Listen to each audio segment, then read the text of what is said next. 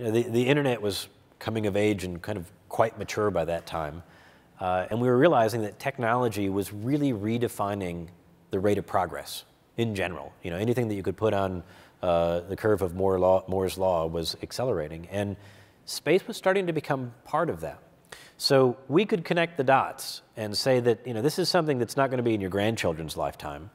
This is definitely going to be in your lifetime. And not only that, it may be the biggest business opportunity yet. It's the only business which it doesn't have the sky as a limit. It scales.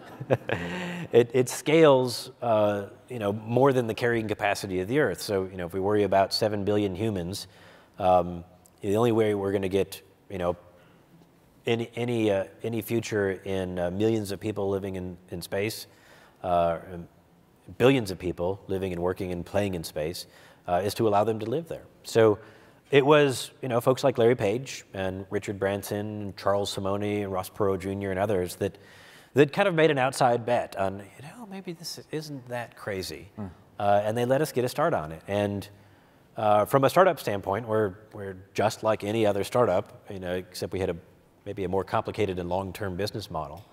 But the steps to get from here to there, for me, are still very clear. And in many ways, we're not even an aerospace company or a space company. We're a resource company. We model ourselves after the energy industry and the mineral industry, and they have timelines that last 10, 20, 30 years. They have funding levels which take billions of dollars for a project. And in many cases, they have to invent new technology for what they're doing. But they do it because what they are providing is essential. And of course, the price only goes up. So this is merely this place in history. And I actually like being here today in the Computer History Museum, because it's not like computers are over. We're still in an environment where that art continues. And space is also something that is not the future anymore. It's the present. And this is something that we're past the government age and science age of space. We're in now to the industrialization of space. And it's not something that's a few years out. We're a couple years into it already.